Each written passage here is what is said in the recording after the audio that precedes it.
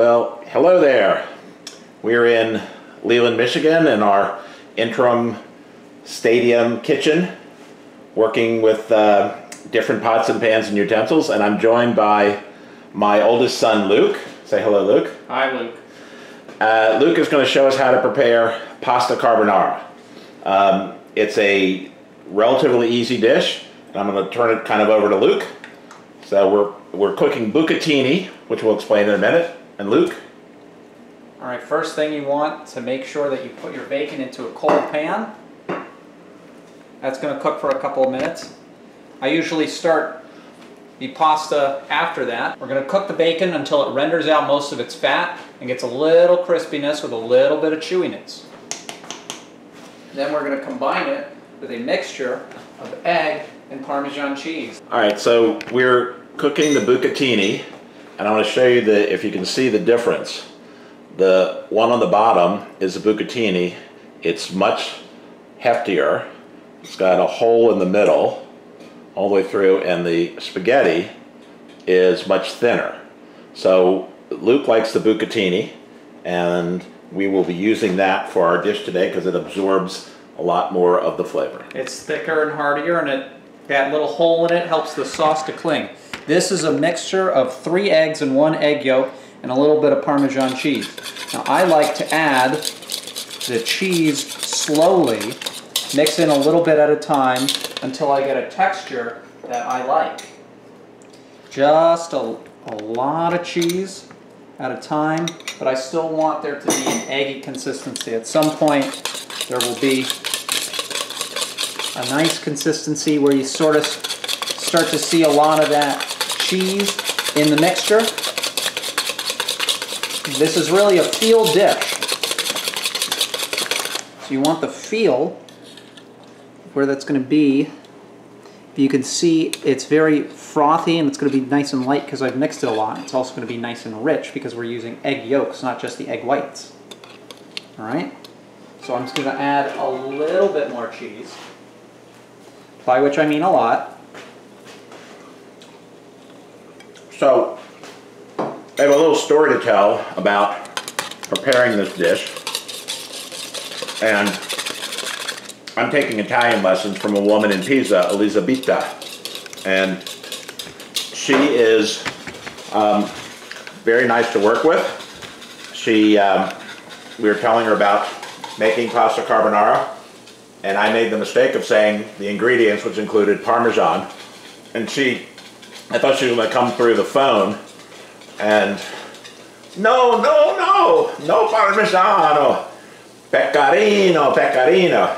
But we're in Leland, Michigan, and we're a little bit,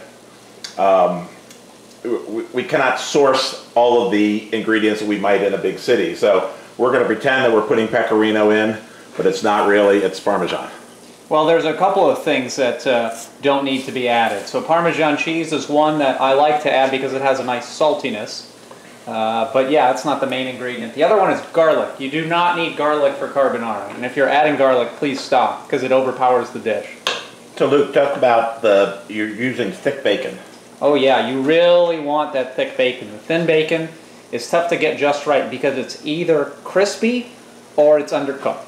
So one of the things that Luke likes to do when he's making, rendering the bacon, is to get a little pasta water and use that because it's got a nice flavor to it with the salt that you put in, and he uses that to deglaze the pan.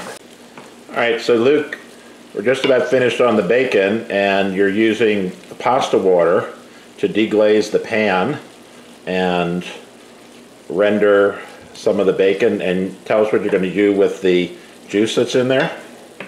Well, it's going to thicken down into pure bacon fat, and then it's going to go right into this mixture. It's going to be all delicious. So you pour the bacon fat into the eggs, and instead of what a lot of people do with carbonara is put that in the pan and you end up with scrambled eggs, you end up with gently warmed eggs that are cooked through because of the bacon fat and the bacon, and then we put the pasta in it. All right, so if you've been paying attention, you've noticed that this bacon is no longer pink, and it's now starting to darken a little bit, get a little crispy around the edges. This is about where we want it. We don't want it to be overcooked and crispy and contribute to a really barky product. So, what we're going to do is we're going to take this off the pan. We're going to move all the bacon to one side, away from all the fat. We're going to slowly stream this fat into the eggs. It's a process called tempering.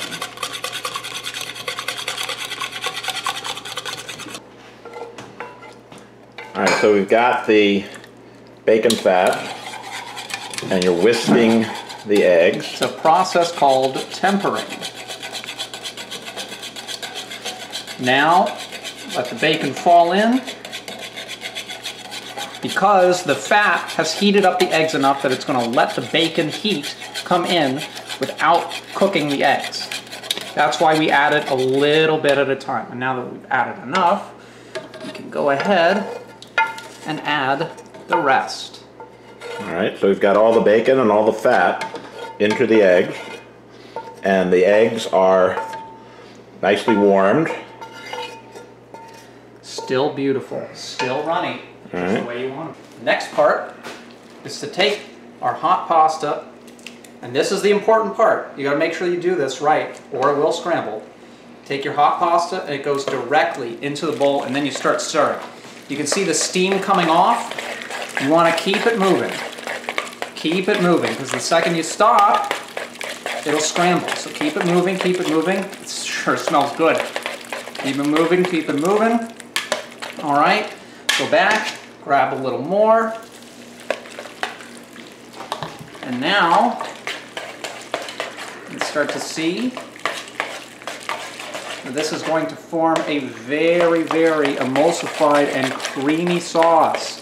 No cream in carbonara, no garlic, just deliciousness. Nice and fatty with that bacon. Grab the rest. The heat from the pasta cooks the eggs to a temperature that is safe, so you don't have to worry about your pregnant wife eating this carbonara. So Lou, part of the trick to this dish is the timing, wouldn't you say? Yes, absolutely. This is a 100% timing dish, but the timing is easy enough that even I can do it. So I think you want the pasta to be finished around the same time as the bacon. That's correct. Okay. And then as you're finishing the pasta and it's nice and al dente, it's in the bowl, and the eggs, as you can see, it's just a nice cream. It's not scrambled eggs at all. So Elisabetta in Pisa, questa es per te, means this is for you.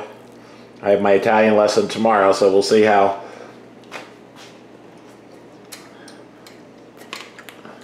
It's hot, but it's tasty.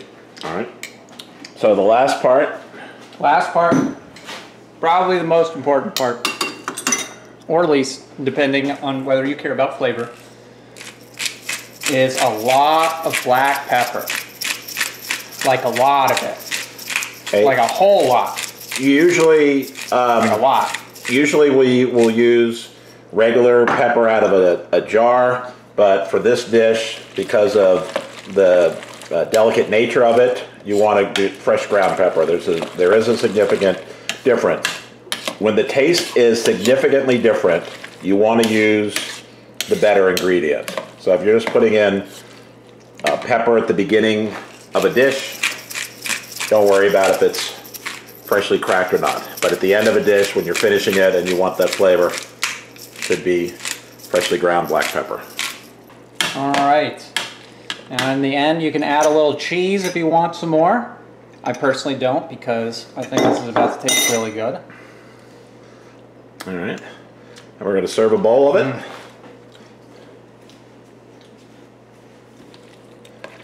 So I'll show you what it looks like in the bowl.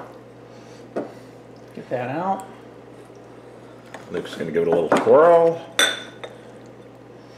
And grab a little bacon. Fire that on.